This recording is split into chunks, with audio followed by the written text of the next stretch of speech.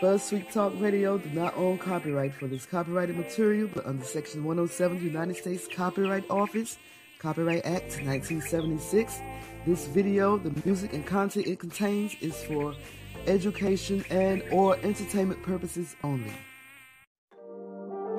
All right, I know people have been sitting there, but I got to bring this queen up here. BeeSparrow. BeeSparrow. I was keeping my eye. Come on in. What's up, BeeSparrow?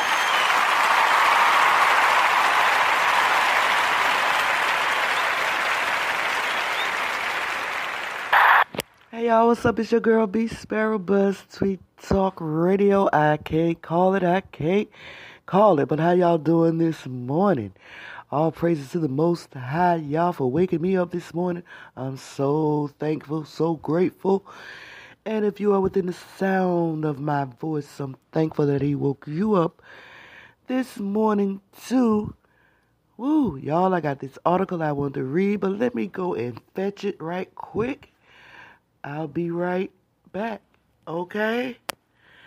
Okay.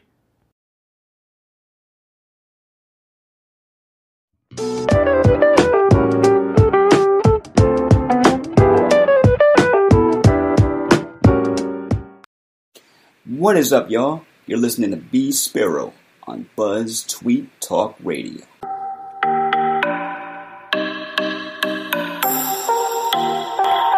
Making money online is not an easy thing to do, I know this, but I found these apps that will allow you to make money online simply by playing games on your cell phone. And I know you're not going to believe me. It's okay. Perhaps that'll be more cash for me. But I just deposited $20 into my PayPal account from playing games on my cell phone. So you don't have to believe me, but if you want to try it out, I left the links in the description box. The Just Play app and the ModeApp.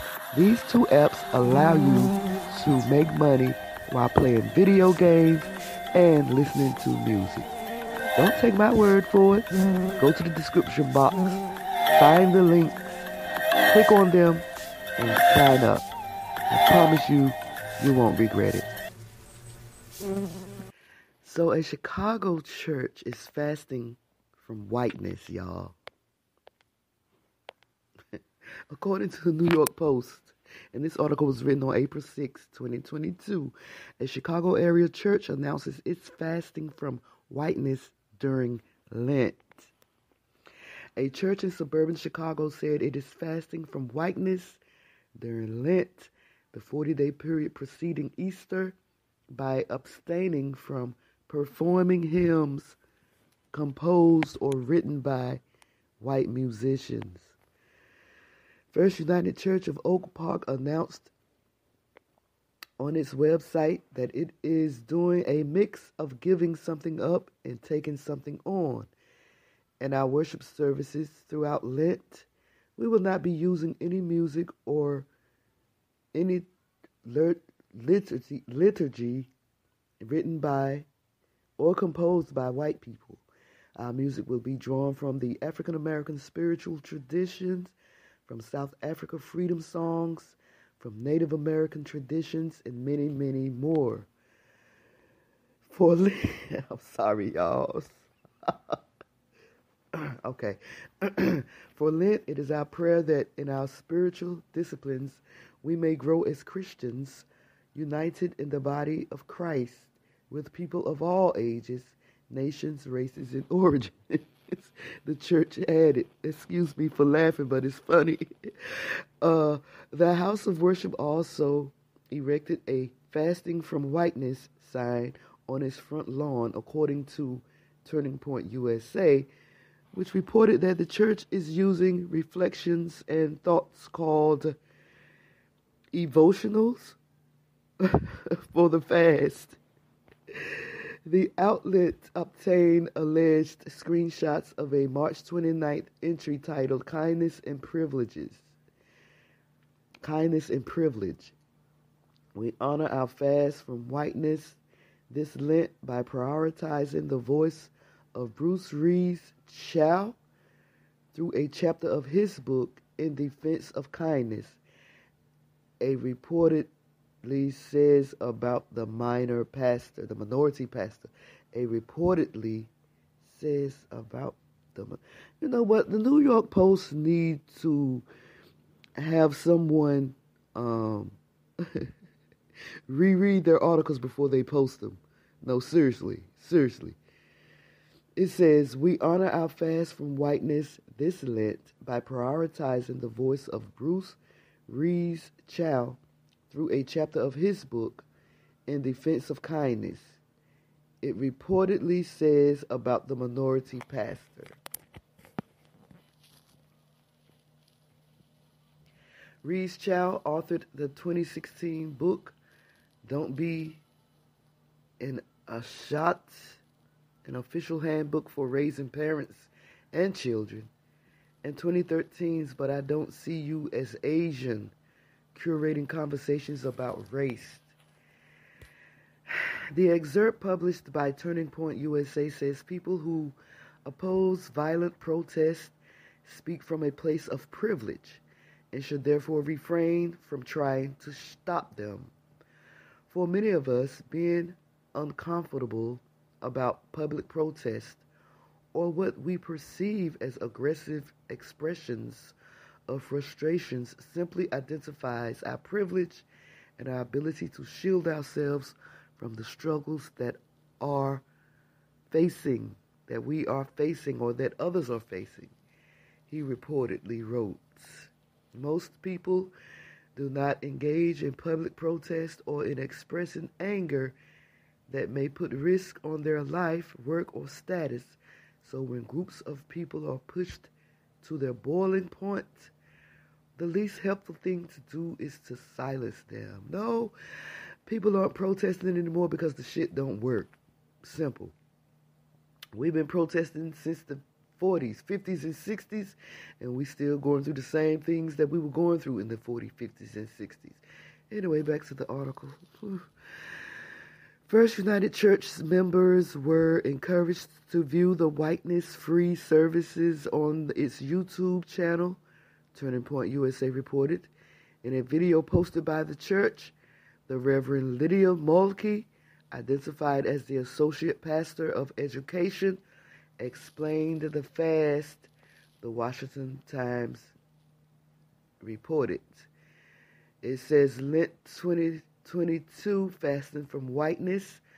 For Lent this year, First United is doing a mix of giving something up and taking something on. In our worship services throughout Lent, we will not be using any music written or composed by white people. Our music will be drawn from African American spiritual tradition, from South African freedom songs, from Native American traditions, and many, many more. For Lent, it is our prayer that in our spiritual disciplines we may grow as Christians united in the body of Christ with people of all ages. And I don't know why they posted this again in the article, so that made me read it twice. In this fast from whiteness, of course, I cannot change the color of my skin or the way that allows me to move through the world, but I can change what I listen to, whose voice I prioritize, Mulkey said.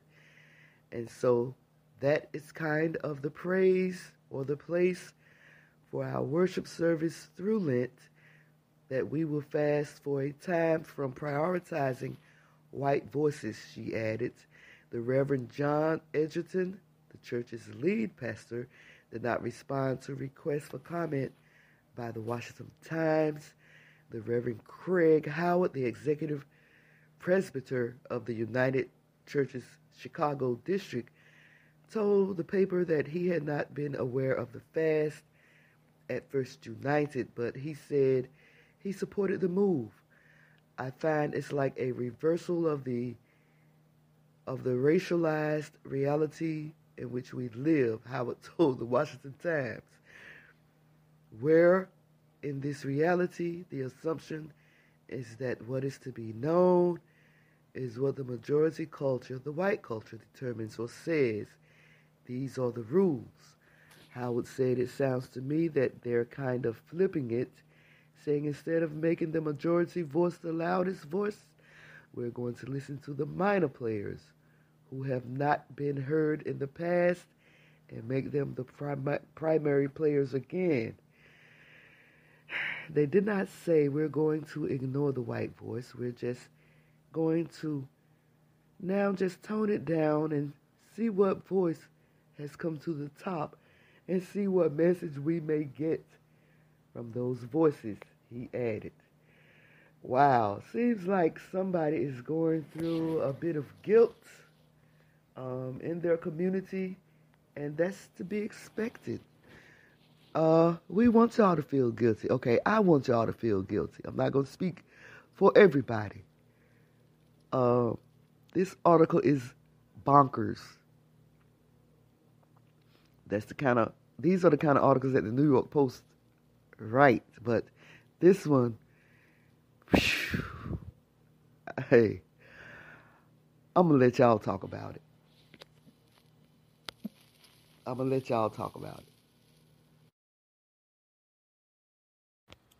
So let me know what y'all think about this. Like, comment, subscribe, not just to my YouTube channel, but come on over here to my podcast on Spreaker.com, BuzzzTweet Talk Radio. Follow me there, and in return, I'll do the same. It's your girl, BeeSparrow, BuzzzTweet Talk Radio.